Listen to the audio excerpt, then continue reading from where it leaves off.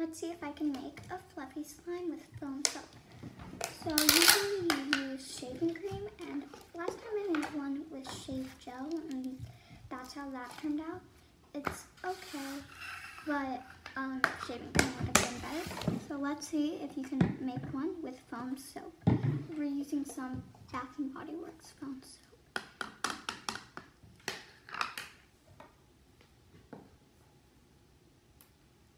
Since we don't want to be boring, because I'm not boring, then I'm going to add some yellow and red food dye and hopefully make a soft pink, but I don't know. One drop and done. Okay, now we're going to mix it and it's turning orange. Not what I expected, but it's fine. Okay, now I'm just going to activate it a little and only add a little at a time so you don't over-activate it. I'm using Elmer's Magical Liquid. Stir it, and then I'm going to add foam soap. About 4 pumps. And it smells super good. It's called Spring Lily. And then I'm just going to stir it.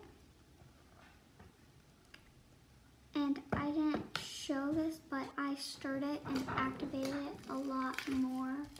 It's not fully activated now, but I don't add too much activator, but I just did some more off camera.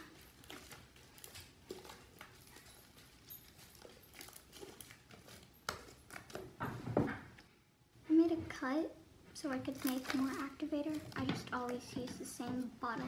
You can make activator with saline solution and baking soda.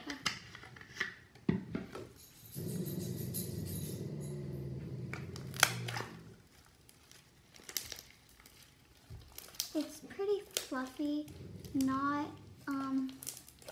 as good as a shaving cream would be, but it's very good, makes good pops, and I just love it.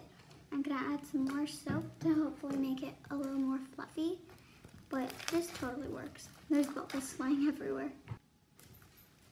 This totally works. I suggest you trying it. To do it, you're just gonna need some glue, activator, and foam soap, and color is optional. So, bye, thanks for watching.